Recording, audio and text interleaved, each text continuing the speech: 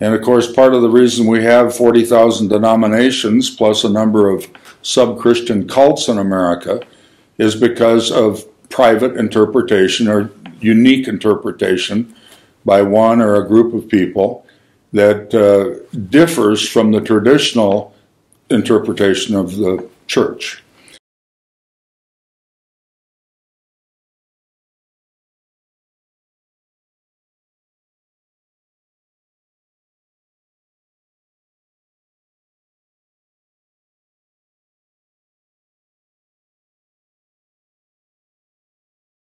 Well, the short answer, believe it or not, from a Bible-oriented person is the Nicene Creed. And I say that because the discussion isn't over whether or not the Bible is inspired. We believe it's inspired cover to cover, given to man through the Holy Spirit. But I say the Nicene Creed because the other factor in reading the Scriptures is the interpretation of the Scripture.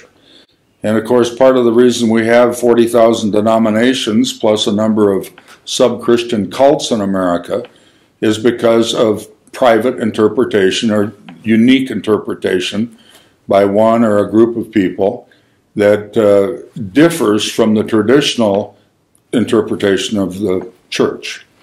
And so in the assault on our faith in the early 4th century by a heretical priest, actually, named Arius, this council was convened in the summer of 325 in the city of Nicaea, and out of that came the Nicene Creed. And all of Christendom agrees that this is our statement of faith, and only very modern Christian groups would call parts of it into question. But it's basically all of what the Scriptures teach about Christ, together with some of what they teach about the Father and the Holy Spirit.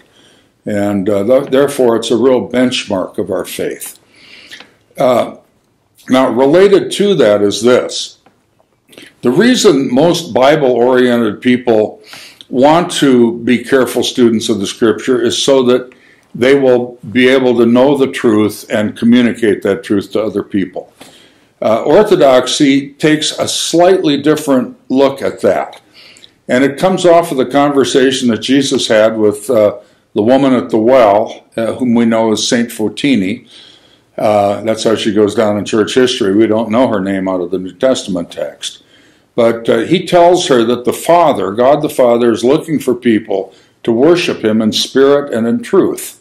And of course, the spirit there would mean in the power and the enlightenment of the Holy Spirit, and the truth there is just the truth.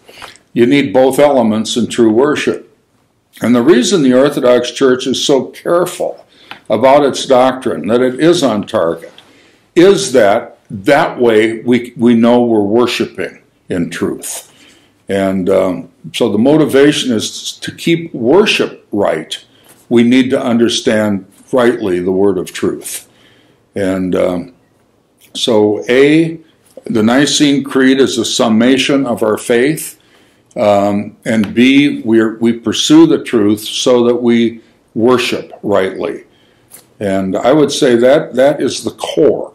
The most important thing about the service is the Eucharistic sacrifice, the sacrament of the Eucharist. Some say, well, you're crucifying the Son of God afresh, and that never crosses the mind, frankly, of either an Orthodox or a Roman Catholic. That's really sort of a cheap shot. We know that he died once for all, the book of Hebrews tells us, for our sins. But we represent this once-for-all sacrifice to the Father. There's a line in the liturgy where the priest says, "Thine own of thine own we offer you on behalf of all and for all." We do not think up some kind of a sacrifice. This is the once-for-all sacrifice of Christ for us that we represent to the Father on Sunday morning. So these areas are the very core of our faith.